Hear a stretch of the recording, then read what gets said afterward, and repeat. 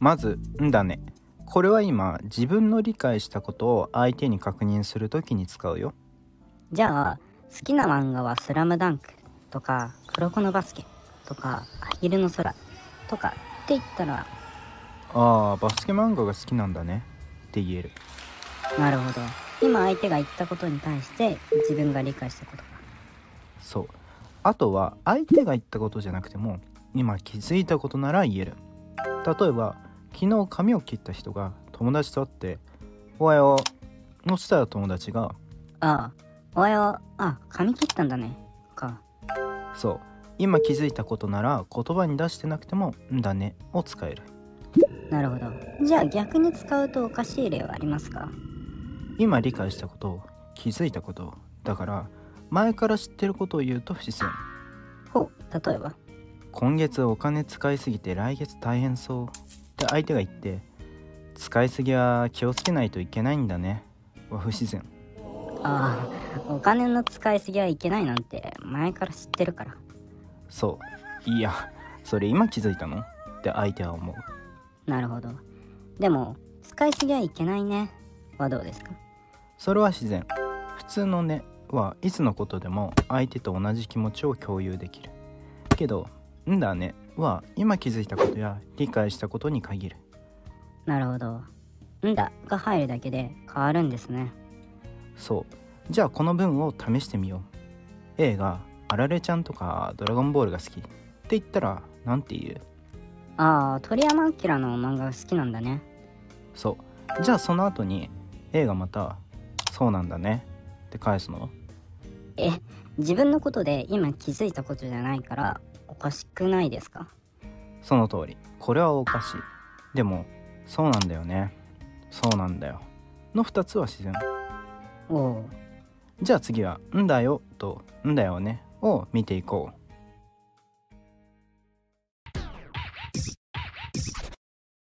んだよとんだよねは自分の考えとか印象、経験を言うときによく使えるよ。ほう。じゃあんだねみたいに今だけじゃないのか。そういうこと。基本的にどっち使ってもいい場合が多い。例えば過去の経験を言うとき、昨日原宿でスカウトされたんだよ、スカウトされたんだよね、どっちでもいい。なるほど。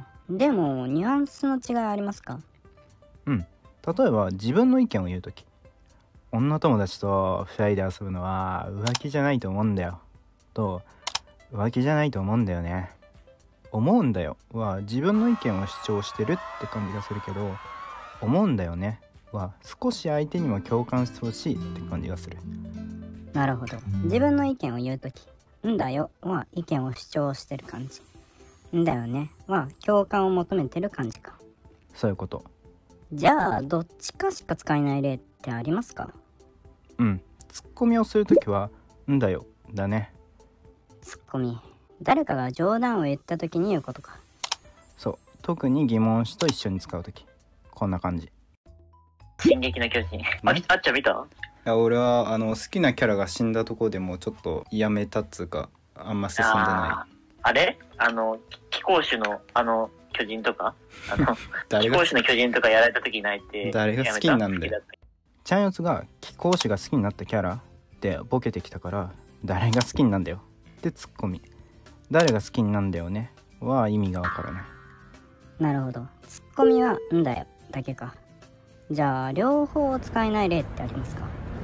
それは前にもんだの説明の時にもした今初めて気づいたこととお互いに同じ程度知ってることを言うとき、例えば昨日 A と B は一緒に映画を見に行った、その話をしようと昨日あの映画見たんだよね、これは不自然。ああ、B も一緒に行ってそれはお互いに知ってるからか。そう。昨日あの映画見たよねなら大丈夫だし、前提の質問で昨日あの映画見たじゃんでも自然。どう違いますか？じゃあ次回は相手に確認する使い方、よね、でしょ、じゃんの3つを見ていこう。はーい。最後にクイズに挑戦してね。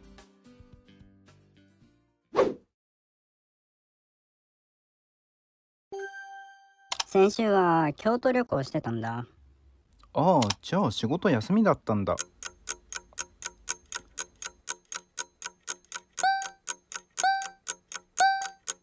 仕事休みだったんだね。何そのストラップ。ああ、これ五条先生。呪術廻戦見始めたんだ。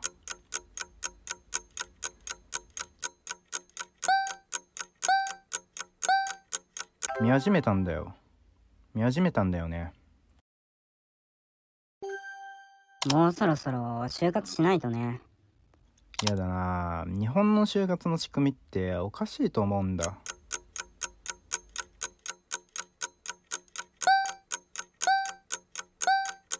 おかしいと思うんだよ。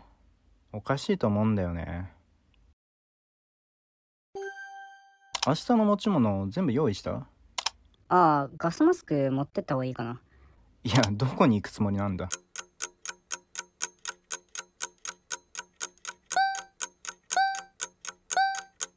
どこに行くつもりなんだよ。およーわ、スマホの充電切れてる。ああ、充電できてなかったんだ。